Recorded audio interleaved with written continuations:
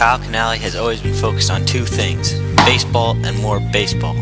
While other guys were playing video games, he taught himself to switch hit the old-fashioned way. While they were sleeping, he was learning how to become the hardest throwing 15-year-old in high school baseball history. This is the key. Got it. Now while other players were watching game tape, he was watching game tape of those other players watching game tape. Interesting. He's Kyle Canale, and he's about to take the stage. Summit Baseball 2014.